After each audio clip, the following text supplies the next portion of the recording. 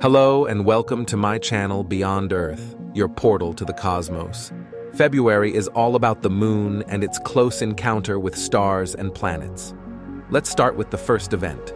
On February 1st, Spica will put on a breathtaking show as it cozies up near the crescent moon in the southwestern sky.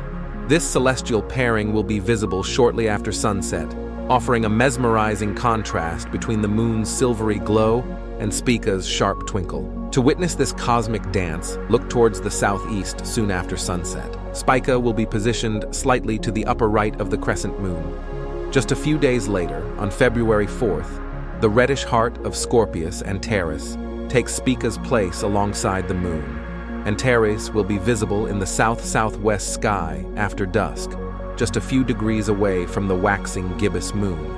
Look for Antares and the moon low on the horizon. The Alpha Centaurid is a minor meteor shower and will be active from 28 January to 21st February, producing its peak rate of meteors around 8 February.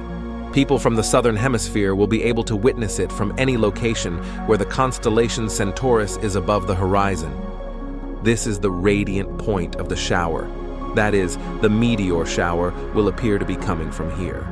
On February 10th, the moon reaches its closest point to Earth for the month, a phenomenon known as Perigee. This makes the moon appear slightly larger and brighter than usual, offering a stunning celestial spectacle.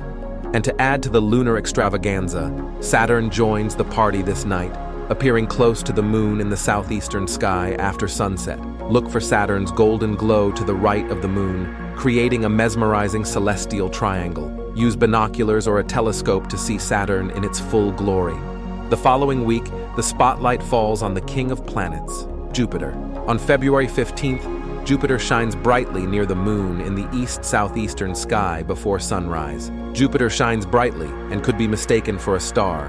I have made a video explaining how to differentiate between a star and a planet. Link is in the description. On February 16th, the beautiful Pleiades star cluster, also known as the Seven Sisters, joins the lunar dance. Look for the Pleiades shimmering cluster nestled close to the moon in the east-southeastern sky before sunrise.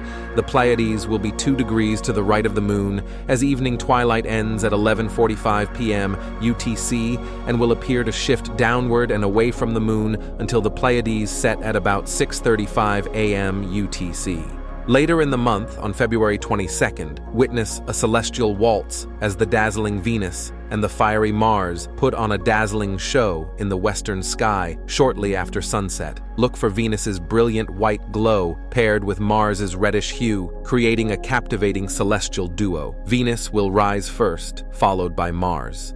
As February draws to a close, the moon reaches its farthest point from Earth for the month, known as apogee, on February 25th. While the moon won't appear as large as during perigee, it's still a noteworthy celestial event. So, there you have it, February's astronomical calendar. If you have enjoyed the video, please hit like and share it with your friends. I upload the monthly astronomy calendar on 1st of every month, so subscribe to not miss out on them.